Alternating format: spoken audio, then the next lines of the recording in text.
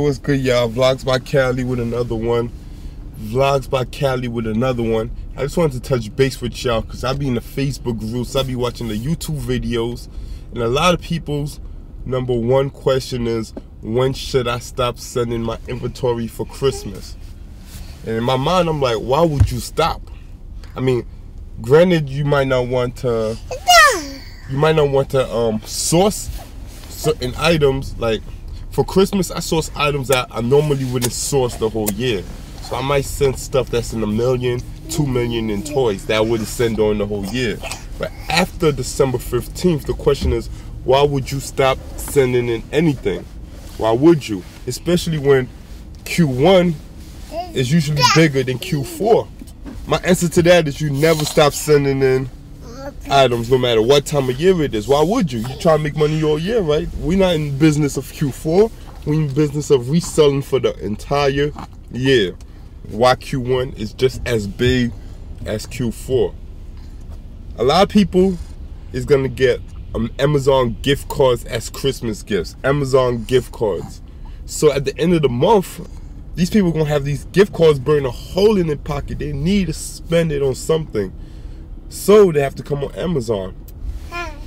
The Amazon gift cards is a reason why you need to be on FBA, Fulfillment by Amazon. Because if you're a merchant fulfilled person, you can't take advantage of this digital money called gift cards. So why would you want to miss out on those sales? Keep sending those things.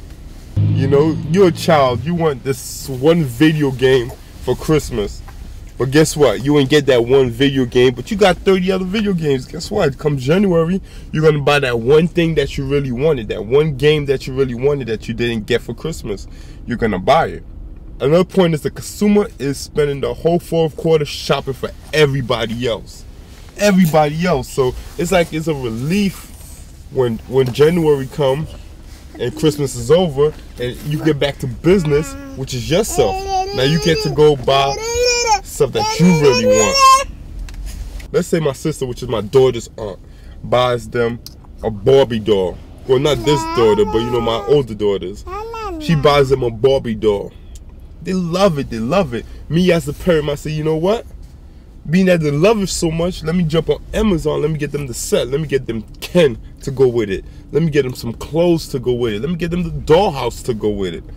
People will buy more accessories, and people, basically what I'm trying to say is the consumer will buy more accessories and more items to go with the original gift that was gifted. There's a lot of money to be made come January. There's a lot of money to be made come February. You just gotta know what to source, when to source it. Why would you stop sending it? Is my basically what I'm trying to say is, why would you stop on December 15th and source an inventory? What, you on vacation? You know what I mean? Keep sourcing, keep sending.